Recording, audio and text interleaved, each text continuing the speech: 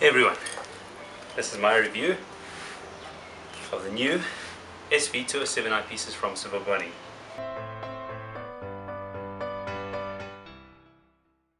This video comes to you from hot and beautiful South Africa, and since it is fairly hot these days, my beverage of choice is a lovely golden APA, smooth and delicious.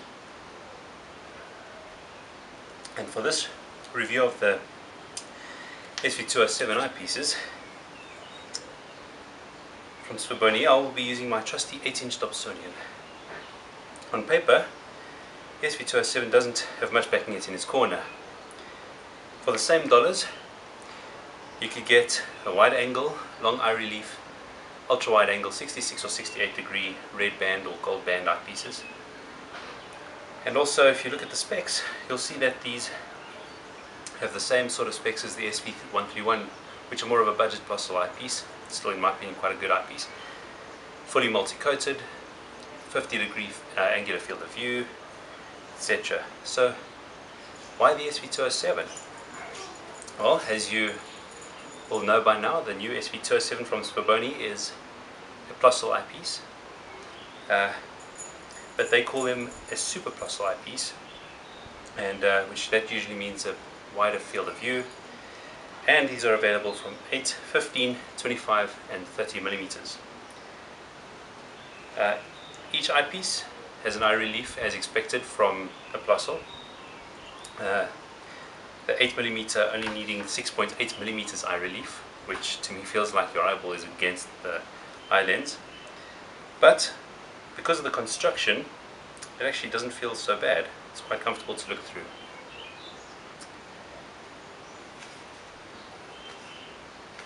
I'm actually happy that Svbony didn't go shorter than an 8mm, because in my opinion an 8mm is about as short as you should go for a Plossl.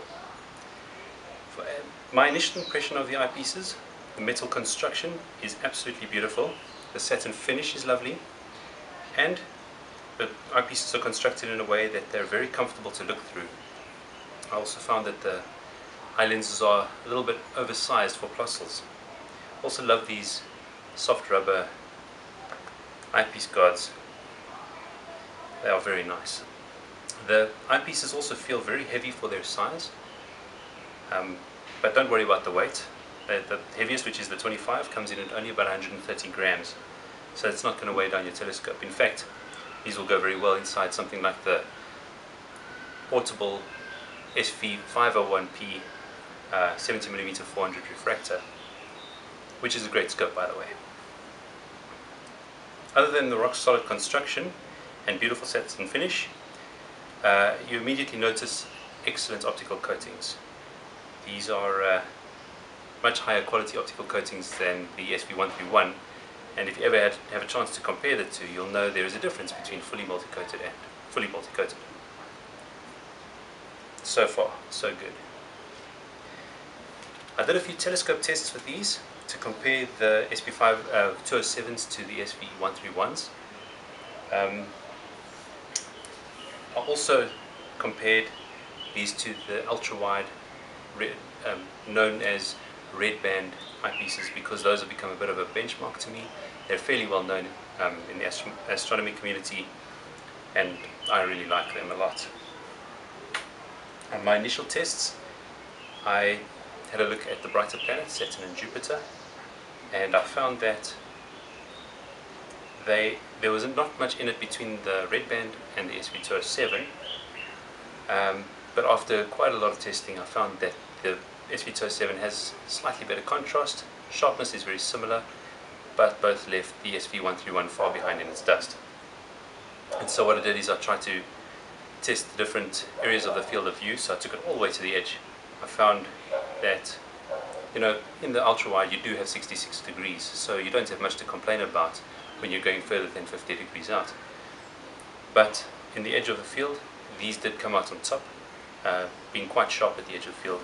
I think any distortion that I saw may have been due to coma in my telescope. I found that you could still see the bands of Jupiter and a lot of detail in Saturn's rings as well. With the SV131 Plossl eyepieces, I found that if you you look to the edge of field, you find that the object becomes blurry and elongated. So, a clear winner for the SV207 in that department.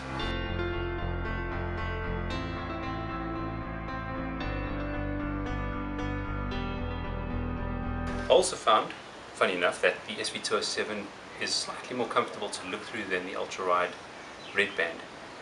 Not because of the eye relief, but because of the construction.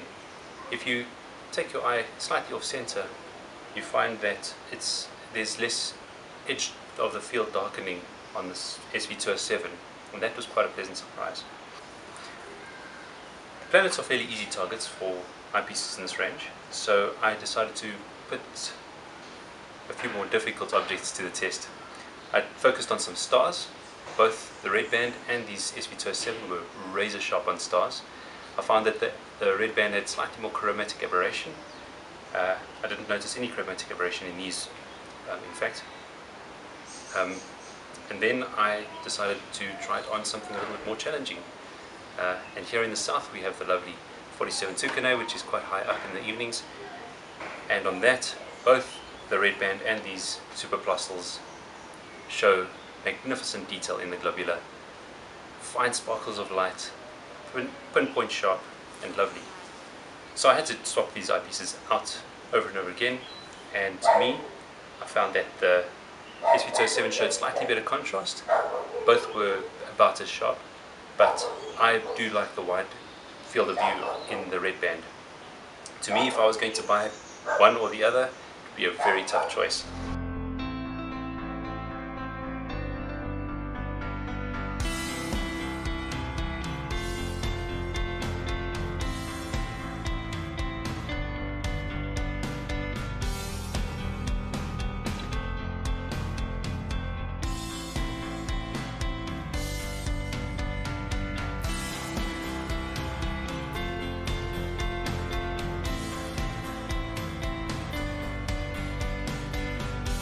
For comparison's sake, I also tested the 25mm Super Plossl versus the Orion Sirius Plossl, which is also a Super Plossl, boasting about 52 degrees field of view.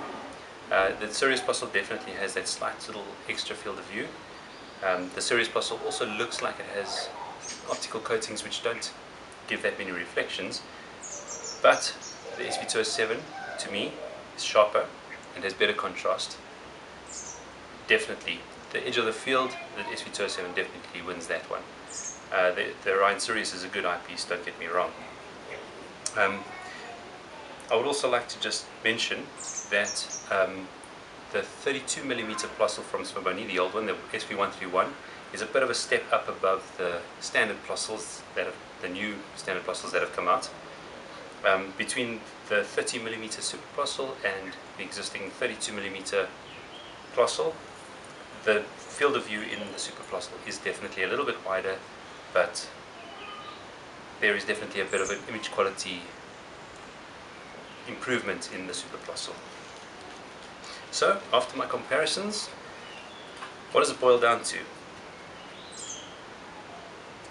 The Super Plossls do carry a bit more of a price tag, but having said that, they're still not that expensive, especially compared to other brands. And they offer excellent optical quality, and I honestly can highly recommend these eyepieces. Thank you for watching. Cheers.